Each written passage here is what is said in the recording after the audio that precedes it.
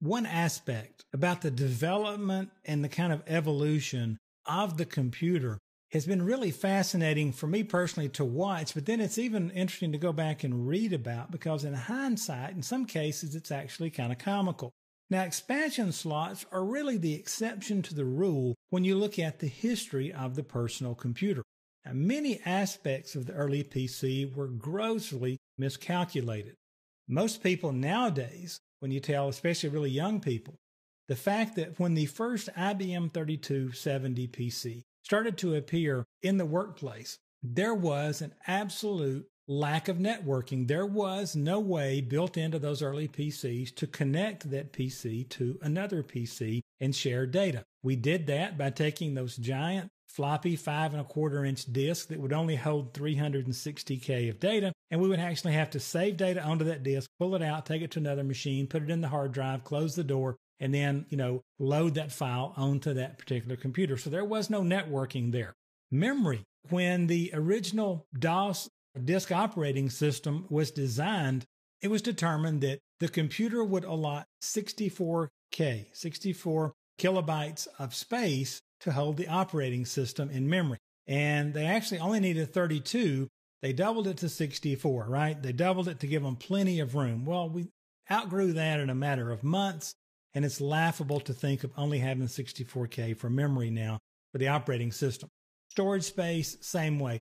Almost everything about the early PC was grossly miscalculated. The mobility, the IBM 3270, I don't know what it weighed, 30, 40, 50, 60 pounds.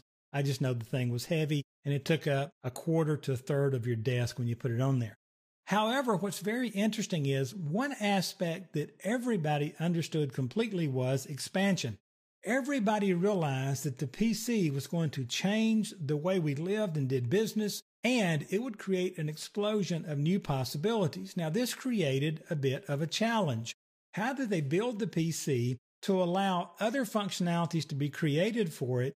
Would they always have to create new motherboards for all new functionalities every time? IBM had the idea of expansion slots.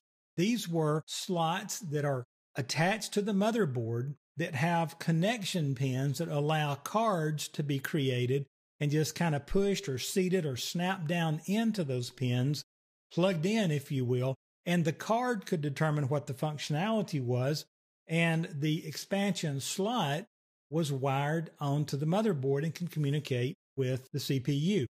Now, we're talking about things like network cards, and it didn't take long before people realized, hey, wait a minute, we need a card that we can plug in here and we can attach a network cable to, and then we can connect two or more of these computers together and share data across the wire.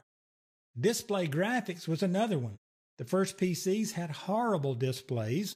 You could only show one color, that was green. And then Compaq came out with an orange monitor that was a big deal. And then we got to 8 colors, and then we got to 16 colors. And back then you'd buy a monitor that said it was 16 colors, but you'd have to choose which 8 you could use at one time. Those sorts of things. And we quickly realized that graphics took a lot of CPU power, and we had to offload that onto graphics cards, and expansion slots became the home of our graphics cards. This just continued. Now, the connections on the motherboard from those expansion slots to the CPU are what's called the expansion bus, because it buses data from the expansion cards. And just like you see right here are 3 PCI expansion slots. And you will notice, if you were to zoom up and look, there are little pathways from here to various other aspects on the motherboard to allow whatever functionality is happening on these expansion cards to be communicated to the CPU, and in some cases, other parts of the motherboard, the north bridge, the south bridge, and so forth. Here's another expansion slot right here, and this is used for video. And so expansion slots give us the ability to drop different cards built to provide different functionalities or computing power in. And those expansion slots were only limited by the speed in which they could move data around on the motherboard or the speed of their bus.